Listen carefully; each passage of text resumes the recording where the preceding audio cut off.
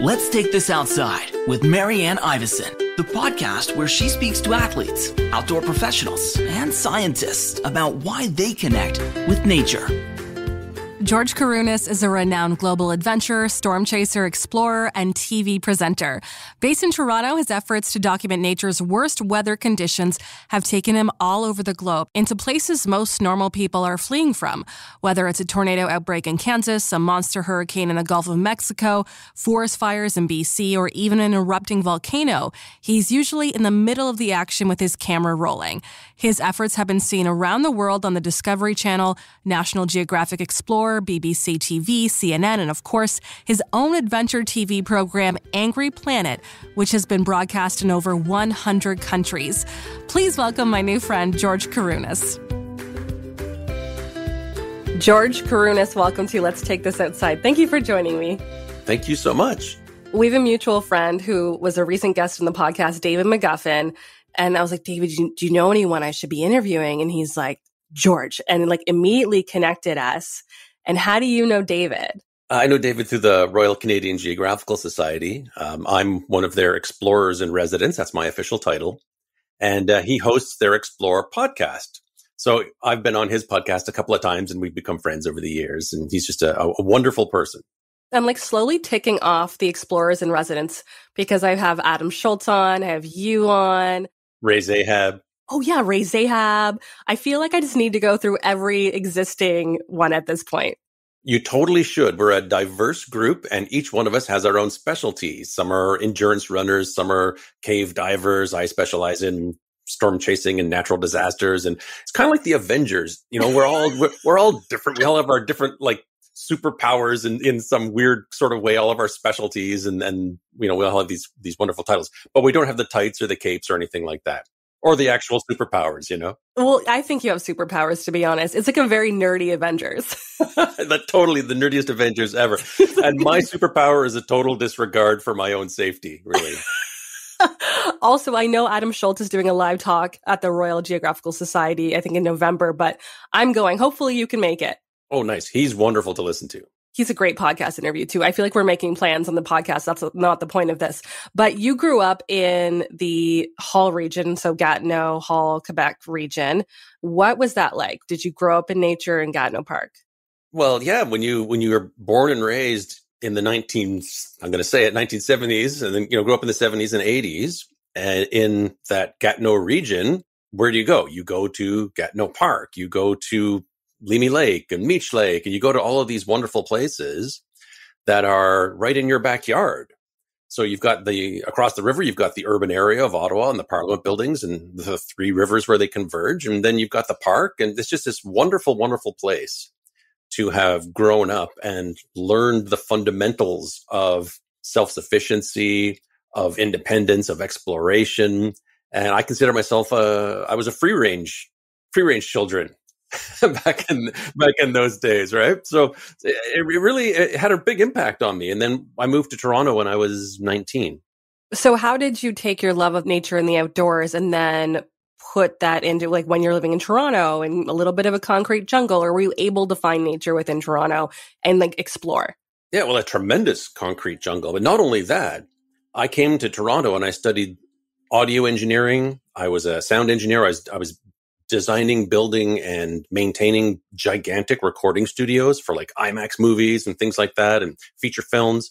So I spent a lot of time, not only downtown, but in buildings with no windows whatsoever for years, working 80 hours a week. And it got to this point where I really wanted something else going on. And I loved that job. It was a great career, but there was something there chipping away at the back of my brain.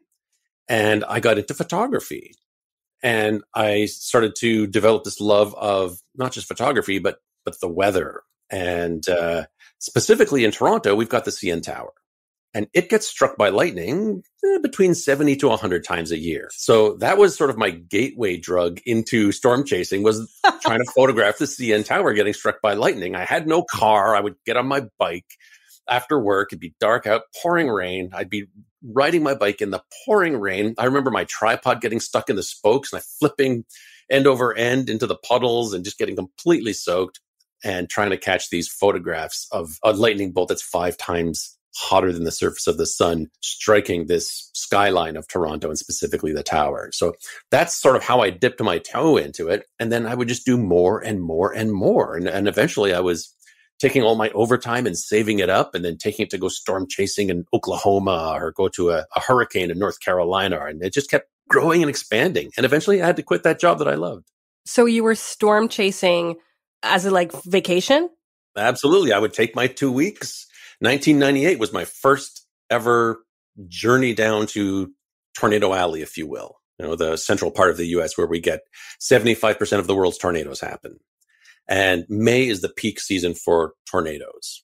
And I was down there with some experienced storm chasers. I was riding along with them, learning the ropes, learning how to forecast the weather, how to navigate safely around these storms. And I saw my first tornado. It touched down in a field in north central Oklahoma, right beside our van. It changed directions and started coming straight towards us. We had to turn around and hightail it out of there. We got stuck in the ditch briefly for what felt like an hour, but I'm sure it was 20 seconds. And it had crossed right where we had been parked. And so that adrenaline rush really got me more and more excited. And I kept going back and going back and going back. And that was 25 years ago, something like that. Would you say that was your first encounter with something quote unquote dangerous that had you hooked? It was that tornado, is that experience? Yeah, that was sort of the keystone moment, if you will, when I was getting seriously into this. I had lots of experiences when I was a kid, walking across flooded creeks and falling through the ice and riding my bike in hailstorms. And that's probably what planted the seed. In 2005, you became the first person to have ever filmed from the inside of 3 of the world's most fearsome forces. So 1 inside a tornado, 2 the eye of a hurricane. So 3 the inside of an active volcano. As outrageous as that sounds, yes. Please explain the difference between inside a tornado, the eye of a hurricane, and an active volcano. And also, I want to know the story about how you went from tornado and storm chasing to active volcanoes, but explain the difference between these 3 first. Right. Well, that's sort of a statistic that I realized after the fact. And in 2004, 2005, I had descended down inside this volcano in a very remote part of Ethiopia. And I was inside the crater walking on top of the crust of a lake of lava. But then I'd realized, oh, wait a minute. Earlier, I've been in the eye of hurricanes. Specifically, my first hurricane was Hurricane Isabel in North Carolina back in 2003, I do believe it was. And prior to that, I had inadvertently been caught in the middle of a tornado while chasing storms at night just outside of Oklahoma City. And I thought, wait a minute, no one's ever been in the middle of all 3 of these things. I know people that have been in tornadoes. I know people that have been inside volcanoes, but I don't know anybody that's actually been in the middle of all 3. And so it sort of dawned on me. It's like, yeah, I suppose I am the first person that had sort of hit the trifecta, if you will. And it was a natural progression. You were asking about going from storms to volcanoes. And it started off with lightning and thunderstorms, then progressed to tornadoes, then progressed to wildfires. I was out in British Columbia documenting wildfires back in 2003, then hurricanes. And it just was the next natural thing to go from atmospheric forces to geologic forces. And I managed to piggyback on this big expedition that was being put on by the European Volcanological Institute. Say that 10 times, volcanological. I know, it's a real tongue twister. But I convinced them that I was more experienced than I actually was at the time. And I convinced them to allow me to descend down into this volcano. And this volcano is in the middle of nowhere in one of the hottest places in the world. We had to basically drive off-road for several days. And then we couldn't progress any further. We had to abandon our vehicles on this moon-like volcanic landscape and hire local nomads with their camels to transport all of our equipment and food and water and everything up to this volcano. It was unbearably hot. And when I got there, I was expecting to see a churning, boiling lake of lava, but the level of the lava had risen up and formed a crust over top. And I didn't go that far to not go all the way. So I descended down and walked on top of that crust, not knowing how sturdy or thick it was at the time. I was just going to ask, did you have any idea what you would encounter? But so you went from this very hot, scorching environment to inside of a volcano. So when you came out of it, did you feel cool? Cool is not the word I would use. It was probably 45 Celsius, just the ambient air temperature. And I'm wearing a special heat protective aluminized suit, the kind that you would wear if you worked in a foundry or a steel mill. So you're just, the sweat is pouring off of you. And that suit protects you from the radiant heat of the lava. But if you've ever worn a snowsuit in the middle of the summer, you know that you get pretty hot. So that's exactly what it was like. And I've felt that heat so many times from so many volcanoes around the world. I just know as soon as I put this suit on, yeah, it's going to protect me, but it's going to suck the whole time. So I'm imagining you inside this volcano, you're inside this suit, you are hoping and praying that you are going to be safe, it's going to be fine. But what's that feeling to be inside of something that has so much power in it? Is there any more things that you could think of that would be more powerful when it comes to, I guess, the Earth? Interesting point. And you say hoping and praying, but I sort of like to think, okay, studying, analyzing, and using empirical data to try and figure out how safe we are, right? I've got a perfect safety record, thankfully. And what we were doing is we were literally throwing boulders off of the edge of the crater to see how sturdy the crust was. That was your science, was just throwing boulders off the side? Science out in the field can be a little rough and tumble at times. I love it. But I was roped in the entire time. My team had the ability to haul me up if things went really, really wrong. I mean, they might pull out a smoldering rope with nothing on the end of it, but it's still, we had some safety procedures in place as best as you could when you're going inside an active volcano in the middle of nowhere in Ethiopia. But volcanoes I find absolutely fascinating because they're the only force on Earth really that can create and destroy. Right? All the land that we're on at one point or another, most of it was created by volcanoes. The Hawaiian Islands are getting larger because lava is pouring into the ocean. So they're a force for creation, but they can also be very destructive, as we know. So I find that duality of volcanoes very appealing to me. I find them fascinating. And each one is different. They all have their own personalities and different ways of erupting and different levels of danger. There are some you can walk right up to and have your boots catch on fire from walking on lava flows. And I have done that. And there are other ones where you can't be within several kilometers of the mountain because it's too dangerous. So I find that aspect fascinating as well. So it's one thing to be in the eye of a hurricane where you've just gone through all these howling crazy winds and the entire town around you is being ripped apart and you're suddenly in this calm eye. And that's fascinating as well. But being inside the crater of an active volcano, especially one that has like a boiling lake of lava that's continuously churning away, you feel very special. It's like a primordial spot on Earth that's about as close to being on another planet as you can simulate here on Earth. I came across a video that I was, back to the nerd thing for a second, that I was so proud of. I think you know what I'm about to say. But I saw that you threw a ring into You went yes. full Frodo on Lord of the Rings reference, a full Frodo. Absolutely. And at what point did you think you're like, I need to do this, I need to film this, I need to throw a ring into the lava? Sorry, yeah, go ahead. No, I know exactly which video you're talking about. It's on YouTube if you want to go look. And it's inside a very active volcano on Ambram Island in the nation of Vanuatu in the South Pacific. And this particular crater is Benbow Crater. There's a couple of active craters there. And I knew I was doing a big expedition there. I've been to Vanuatu 5 or 6 times. And I knew I was going to be going down to this lake of boiling lava. And I'm thinking, okay, well, what can I do while I'm down there? I was guiding people. I was working as a mountain guide. But instead of taking people up to the summit of Everest, I was taking people down into this crater. And I thought, what's something fun that I can do while I'm down there? I thought, Lord of the Rings. So I got some cheap ring and threw it into, Mount Doom, if you will, very Tolkien-esque.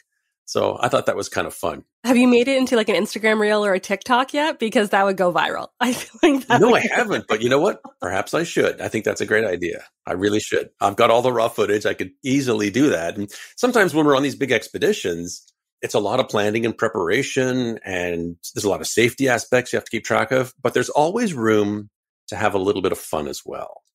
And I had a friend who was on that same expedition, and he brought an electric guitar. And we got some shots of him with this guitar. I've got shots of myself as well in front of this giant fountain of lava holding this electric guitar. And then at one point, He threw it into the lava lake, just like a rock star smashing their guitar on stage. We chucked it into this lake of lava. So that's the most like rock star thing, like badass thing that you can possibly do. I've got one main rule on every expedition that I'm on, whether I'm leading it or not. Have a good time all the time. And that's actually a quote from the movie, This is Spinal Tap. And I actually kind of take it to heart because you can get pretty miserable out there. I've spent literally weeks in a tent in acid rain on top of a volcano waiting for the weather to clear. And that's unpleasant. And being in these storms, being in a hurricane for days when you're soaking wet and there's no electricity, so you have to have a sense of humor, and you have to be with people that you can connect with on that level as well. So I choose my expedition partners very carefully. Yeah, you're spending a lot of time with someone, and it could be very extreme. You need that trust, right? Yeah, trust is the number one thing. Absolutely. You have to know that they're not going to panic. They have to know that you're not going to panic. The skill set has to be there. And again, that personality, that sense of humor really, really helps a lot.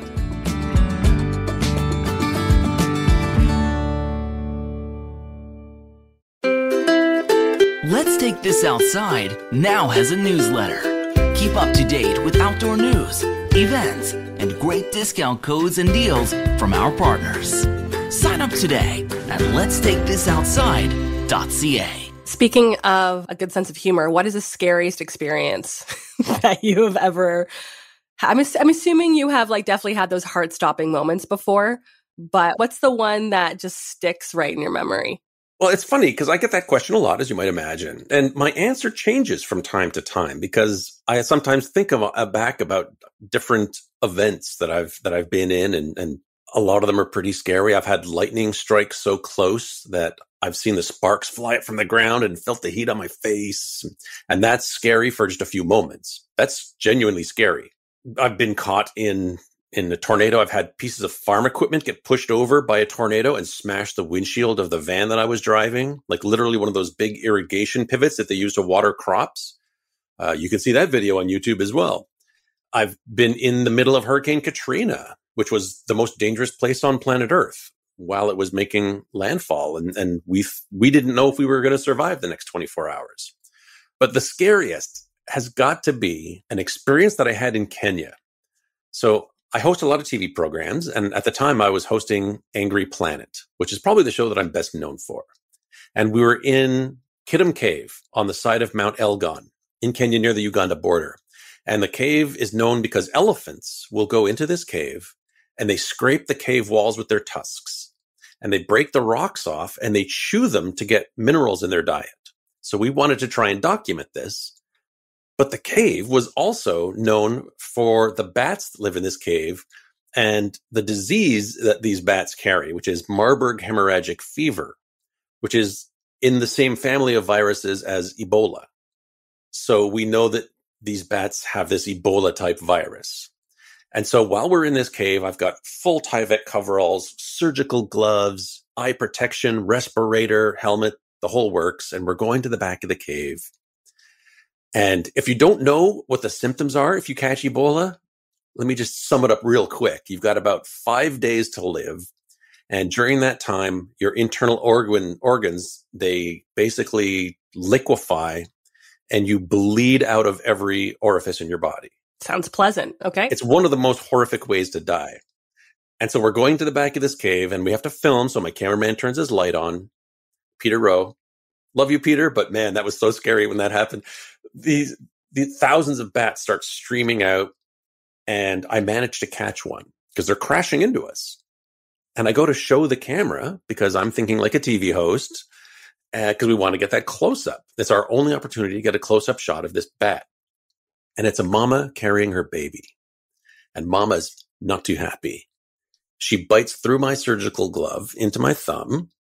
And now I don't know if I've got a week left to live. And so it's that lingering fear that isn't over in a millisecond or an hour or a day. It was a whole week of not knowing if I was dead, if I was going to waste away in the most horrific manner possible.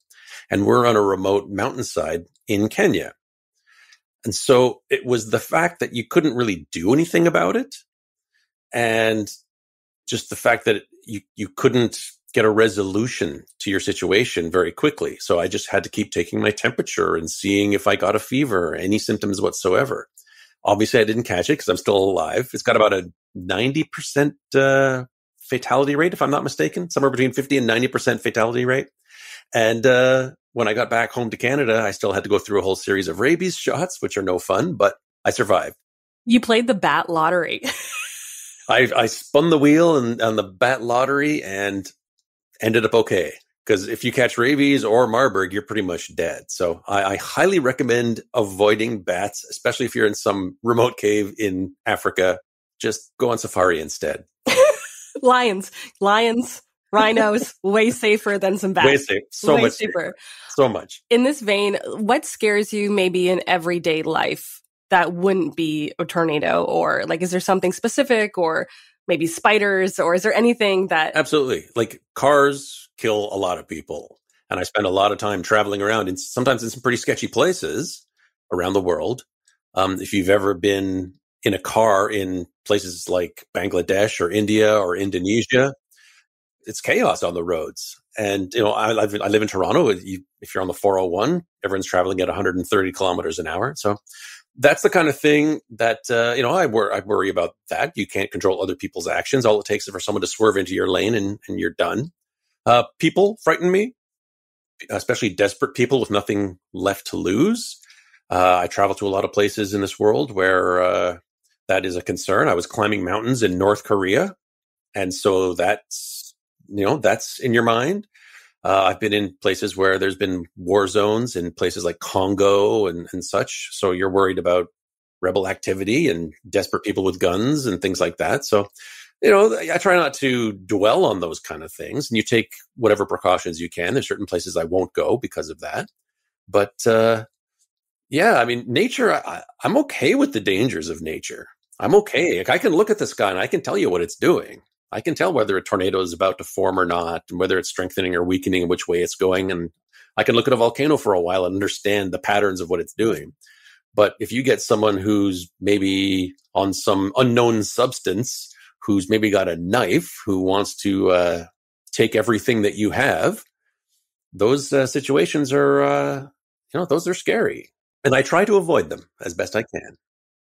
Every time you do something like this, whether it's a volcano or a hurricane, do you have more appreciation for nature? And do you just have such respect for it every time you go out? Do you just find it just that grows? Like, what is that connection to our Earth for you? Absolutely. And it all comes down to the sensation of awe, that feeling that you're in the presence of something bigger than yourself. And very few people get the opportunity to experience true awe more than maybe a handful of times in their life. Maybe you're seeing the Taj Mahal or the Grand Canyon for the first time, or the birth of your first child, or whatever it is, right? This overwhelming sensation of being witness to something that is just so much bigger than you. And that is an addictive feeling. And I love sharing my experiences in these wonderful places, the cave with the largest crystals in the world, or going into the burning pit of fire in Turkmenistan. These are places that very few people will get the opportunity to see firsthand.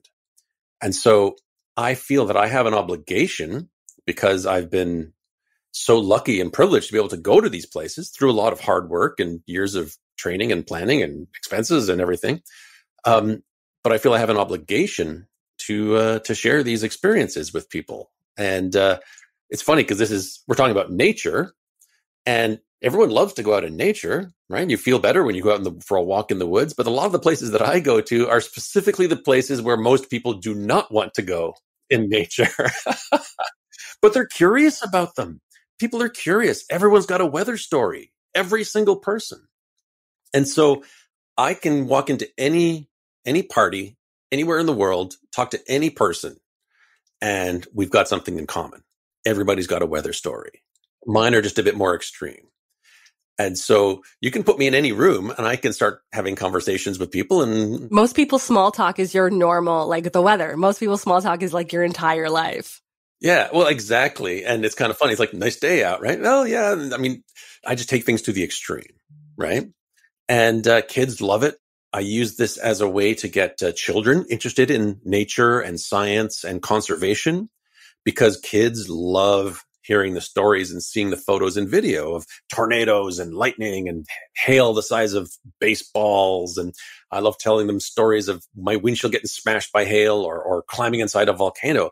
And it brings me back to when I was a kid watching old documentaries from Jacques Cousteau and things like that. And it's intoxicating for these kids. They get really excited about this. And then at least I hope that encourages them to be more conscious of the world we live in and be aware of how amazing it is, how beautiful it is, and how powerful it is, but also how fragile it is. And we only love things that we're exposed to. So I spend a lot of time talking to classrooms about this kind of stuff. You're the host of Angry Planet. Why do you think sharing these stories is so important to the world, like with the world? Like you kind of just answered it, but why do you think it's so important for people to see the inside of these caves with these crystals and the inside of a tornado? Like why should we all see this? Well, there's a couple of reasons. Number one, as I sort of just summarized, is to show people how beautiful the world is. We spend a lot of time in our houses, our offices, our cars, right? When you break down the percentage of our life that is not in one of those three places, it's pretty small. And so by showcasing the beauty that is out there, I hope to get people excited about the outdoors and having their own adventures and maybe exploring places on their own. Maybe not doing something that no one's ever done before, but doing things that they've never done before to help inspire them. So I love doing that. But also to show people how bad can be and how our environment is changing, right? This year, we've seen it in spades between the storms, the floods, the fires here in Canada have been so extreme, right? So our world is changing. And I feel like sometimes I'm like a war reporter on the front lines of climate change. So I'm there in the trenches, documenting what's going on, showing people, okay, here's how bad it is. And if we don't change our course, this is going to be normal or it's going to be much worse. And so I think that's really important. People don't really appreciate it until it comes for them. And if you live in Florida, if you live in BC, you know about hurricanes and wildfires, but there are a lot of people in other parts of the world where maybe this isn't directly affecting them, but our actions have global repercussions. I spent a lot of time in places like Tuvalu and Bangladesh, where rising sea level is affecting these people right now, and they barely contribute. The people of Tuvalu are preparing in the event that they have to abandon their entire nation. And they don't have tremendous greenhouse gas emissions. No, they're being affected by the rest of the Western world in places like the United States, Canada, India, China. You know, their emissions are affecting all of these people that have very little to do with it, but yet they're the first ones that are being displaced by it. So by raising awareness and that, it really, I think it makes a big difference to showcase, you know, where we are and where we're going. The flooding in New York City. I remember there was a quote, maybe you saw it, I might have seen it on Twitter, but it said, you don't actually like see the effects of climate change until you're the one filming it through your camera. Do you remember seeing like a quote like that? Right, exactly. Right. No single raindrop believes that they are responsible for the flood. We all contribute. We all live our lives, and we don't think about it too much until it knocks on your front door. And so, yeah, especially these events that hit huge populated areas, right? Like the fire in Maui or the flooding in New York. That's when it really hits home for a lot of people. You kind of already answered it, but one of my questions was, how has the last few years changed climate-wise? I can only really speak personally. In Ottawa, we had a lot of tornadoes in the last few years. I didn't grow up here, though, so I don't know kind of the patterns of that. But a lot of people are like, I think we had tornado warnings every Thursday for like weeks. It was actually a joke at one point, and there was tornadoes that actually hit, but it was like a joke because it was so on point every single time. It was every Thursday for a few weeks. It's like, oh, it's Thursday, another tornado warning. And it was bananas. And I know that's even just like a sliver of what's happening in the world right now.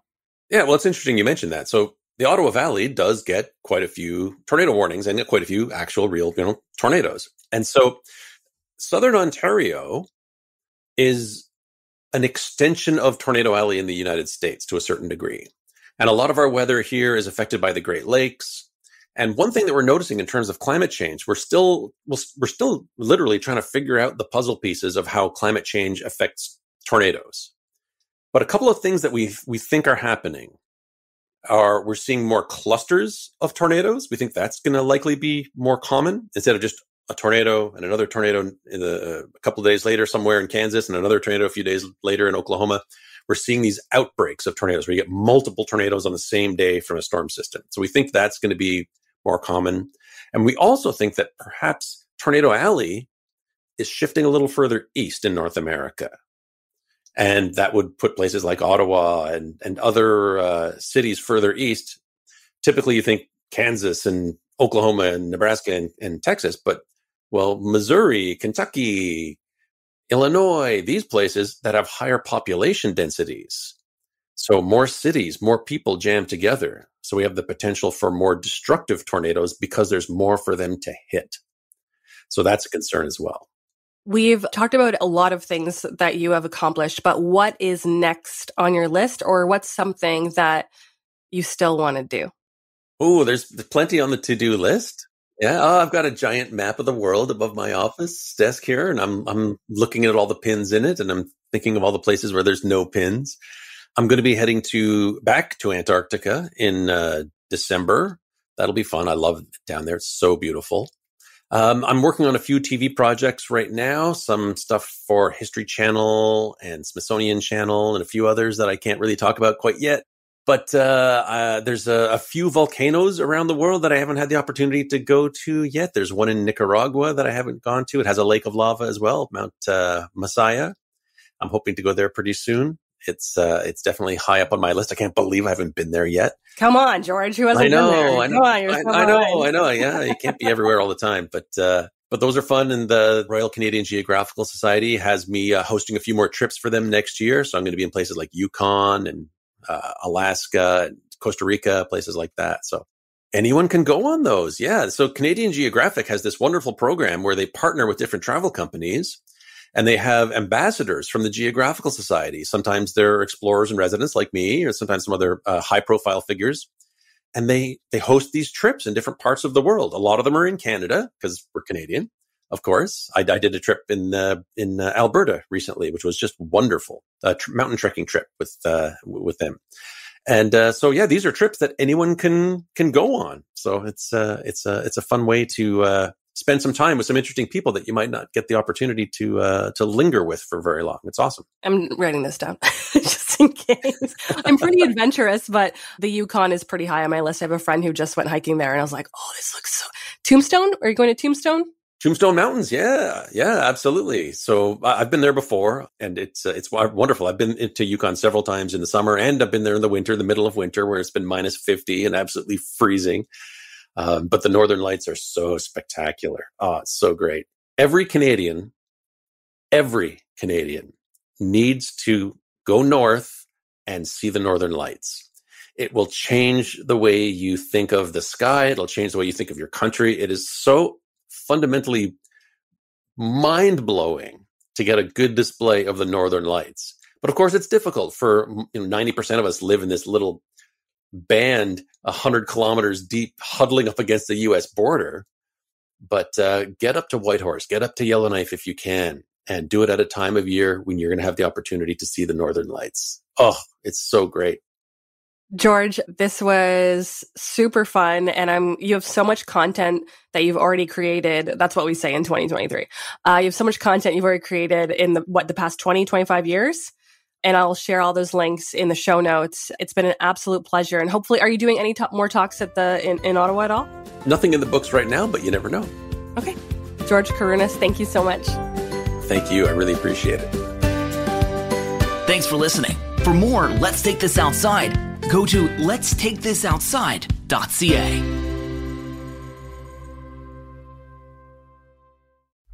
Produced and distributed by the Sound Off Media Company.